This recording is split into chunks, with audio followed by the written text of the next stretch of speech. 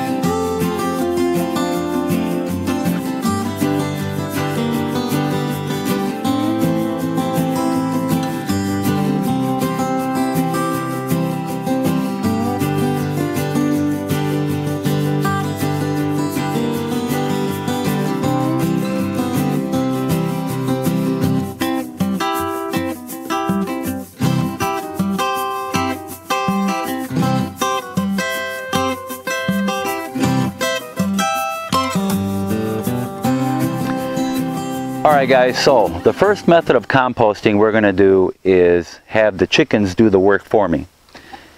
We're going to use it for their chicken run bedding, and the last time I used bedding for their chicken run was wood chips.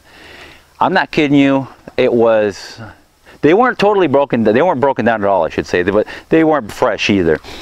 But I put those wood chips down, and within 2 to 3 months they turned it into rich black dirt. It's amazing. So this hay obviously is going to break down a lot quicker, maybe within a month I'm hoping. But my plan here is to keep putting down the hay. Now you don't have to use hay. I mean, we could use, I've also used in the past leaf mulch.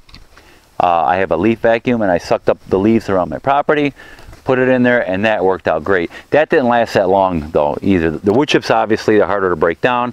That lasted not quite 3 months. The leaf mulch lasted maybe 2. So I'm thinking this is probably going to last a month, maybe a tad more if that. So those are the type of materials to put in your chicken run, and the whole plan here is that soil is building and turning to rich, dark, black, nutrient-dense soil that I'm going to be using in my garden. So we are in spring right now. This is April.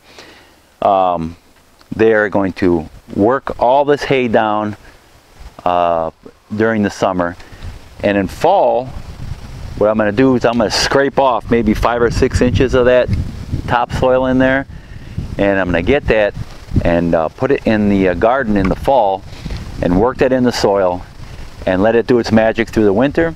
And then by springtime, that soil is going to be super rich, nutrient dense soil for the garden. So now let me break this bale of hay open here and let's start putting it in there.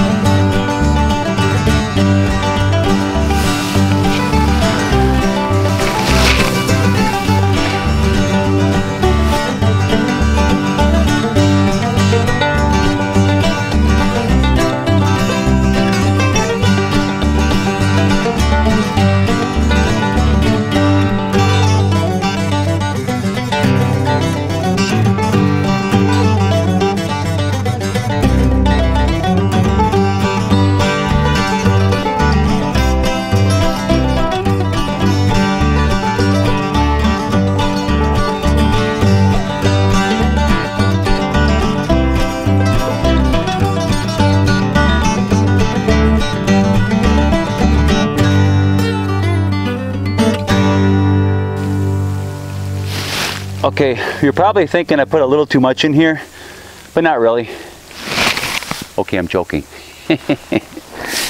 So, there is about a foot roughly of fluffy hay in here.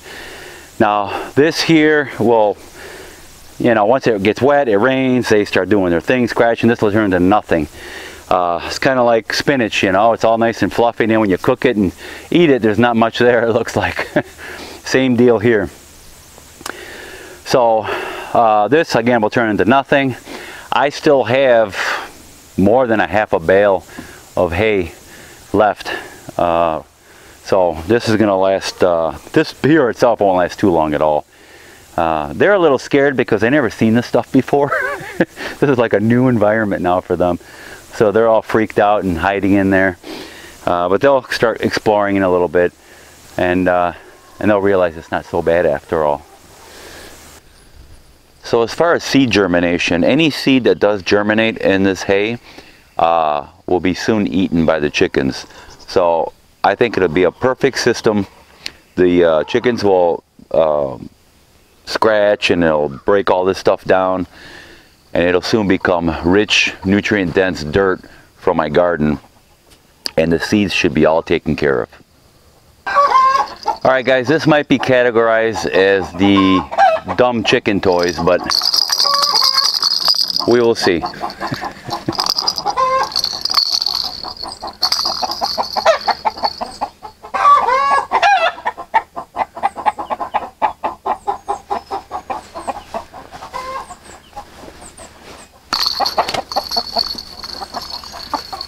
Dumb chicken toys. I tried.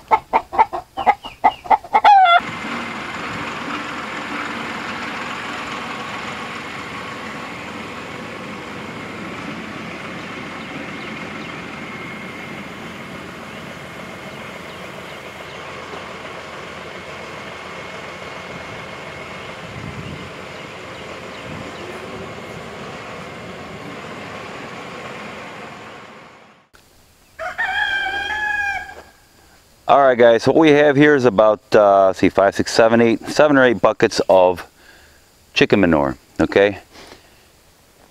And we have hay. So what we want to do here is I'm going to put a layer of hay in this area right here. And then I'm going to sprinkle in some chicken manure.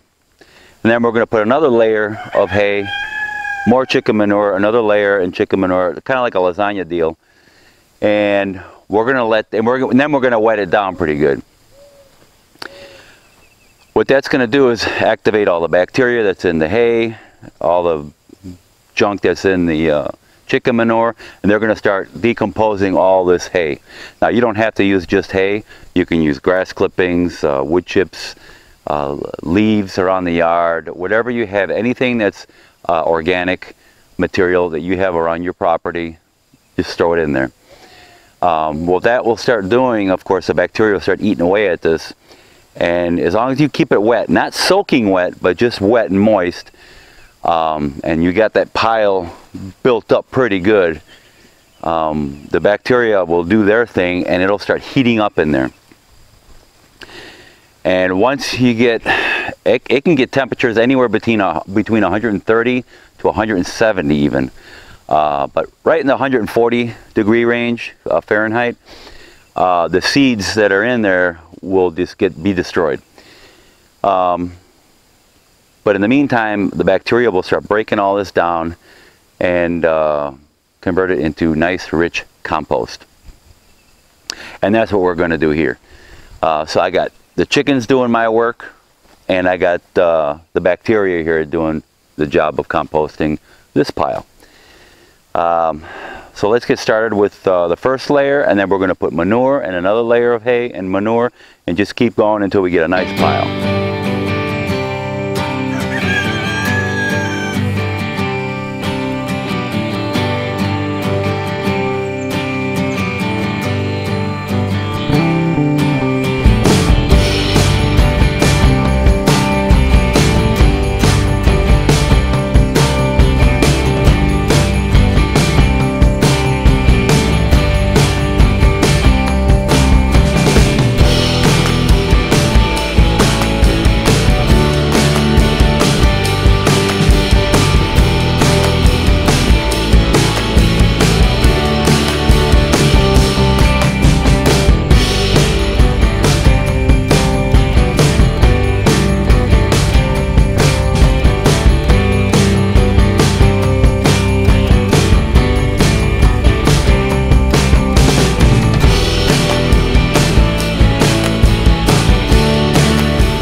Alright guys, so we're going to wet this down a little bit. This is only a couple layers so far, but we're going to get it wet, get the bacteria going here.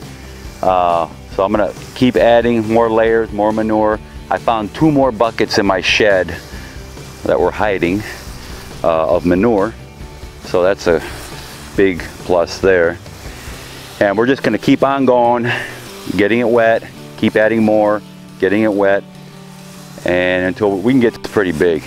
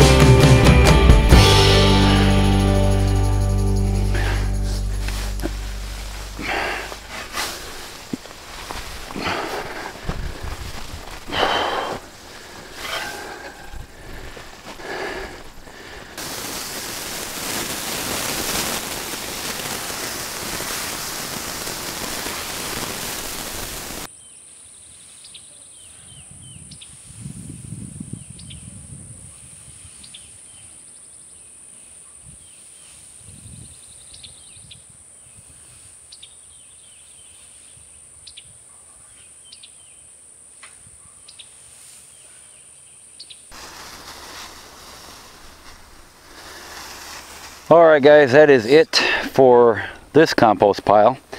I ended up putting 10 buckets of manure. I found 2 more in my shed. A total of 10 buckets in here. And again, you saw it was like a lasagna, layer, manure, layer of hay, manure, until I finished it all up.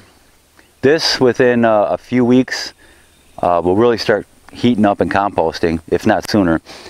I'm hoping within a month or 2, within that range, this will be done, but I'm no expert at this. I'd like to get a compost thermometer and stick that in there to see what the core temperature is. We're shooting for 140 degrees. Not absolutely necessary to have a thermometer, but it's nice to have it so you can really check on it and see what's going on in there. But every week or 2, every week or twice a week, I need to get my tractor and fluff this up. We need to get that oxygen in there and keep that aerobic bacteria going. You don't want anaerobic, it'll get slimy and stinky in there.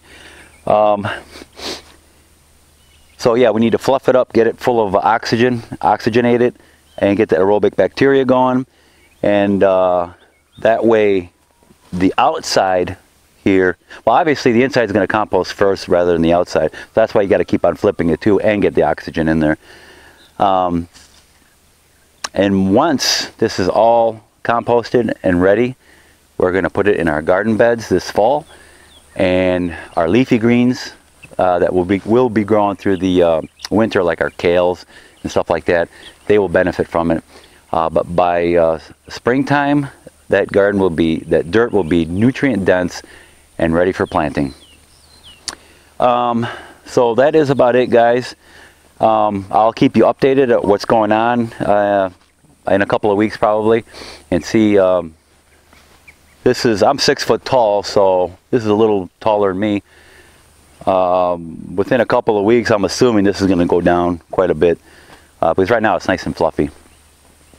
And again, I'll keep you updated what's going on. And all right, guys, so please like, subscribe, and share. And when you subscribe, hit the notification bell.